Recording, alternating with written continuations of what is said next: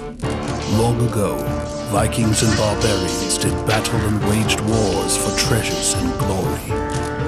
The mighty warriors possessed weapons of great power, the power to topple towers and crash castle walls. Battles were won and lost by the crossbow and the catapult. This episode marks our first foray into the world of crossbows and catapults. These sets were put out by a company called Lakeside Games starting in 1983. Today, we're looking at the set that started it all for me, the battle set. Okay, this is my original battle set. Let's pull the lid off here and see what we got. And of course, the first thing that Shira did when I took the lid off the box was to get in it and sit down. Okay, I stored a couple extra things in here. That's a sticker sheet that goes to another set. For some reason, I saved all the sticker sheets. That's a rule book slash catalog. There's another one. The battle guide. There's another battle set guide. We're going to put that one aside because that's the one that we actually need for this. Another battle guide. This is the original sticker page that came with the thing.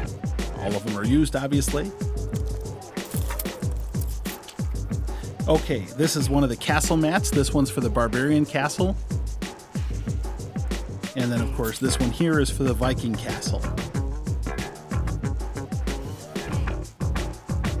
All right, let's take a look at some of the stuff in the bags.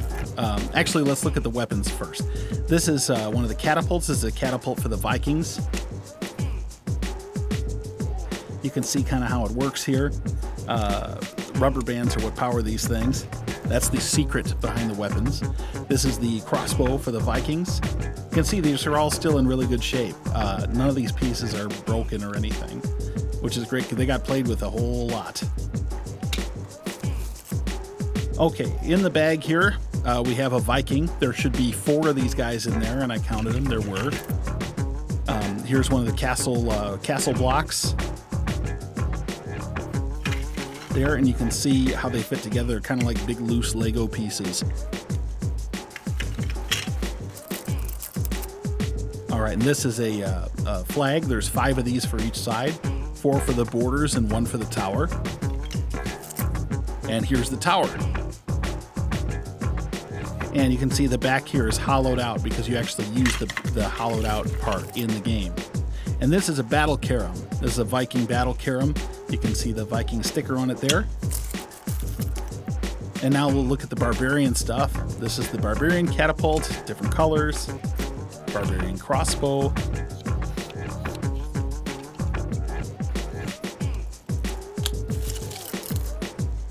Barbarian castle block. Barbarian figure. Again, 4 of these guys too. Just as a note here, these bags are actually, I believe they are the original bags that came with my battle set. I still have the plastic bags. Here's the Barbarian flags. Barbarian tower. The sticker's coming off a little bit there. You can see all the castle blocks and towers and everything are the same for both sides. It's the same model, just different colors. And there's a Barbarian battle carom.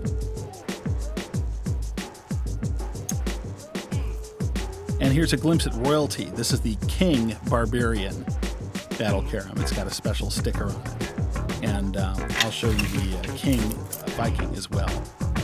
See, they're radiant.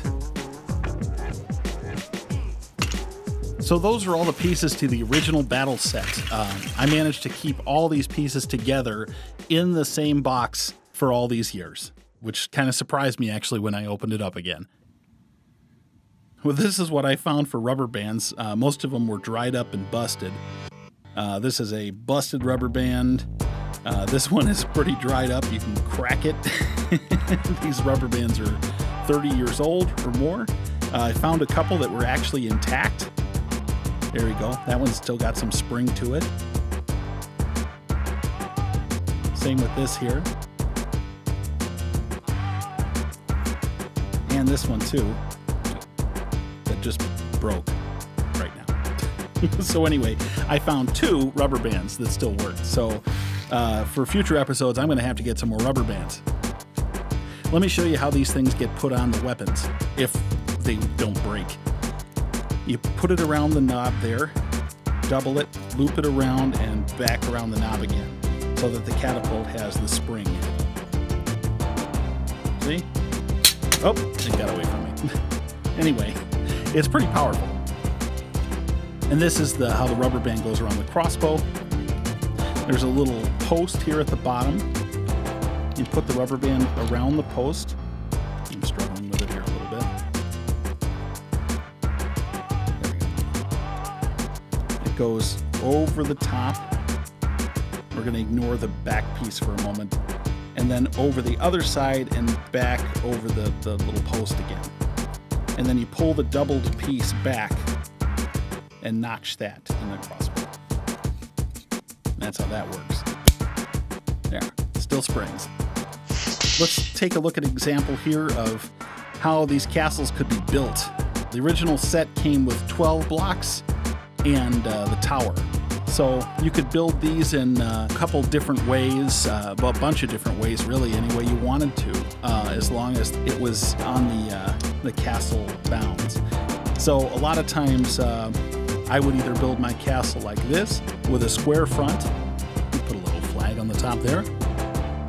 Another option to build that I would do sometimes was a curved front. And really it's the same amount of bricks on the layers pretty much, except you're doing them around in like a semicircle.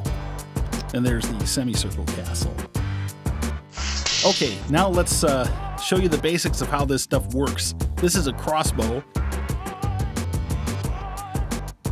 As you can see at close range there, it does a pretty good job at demolishing the castle walls.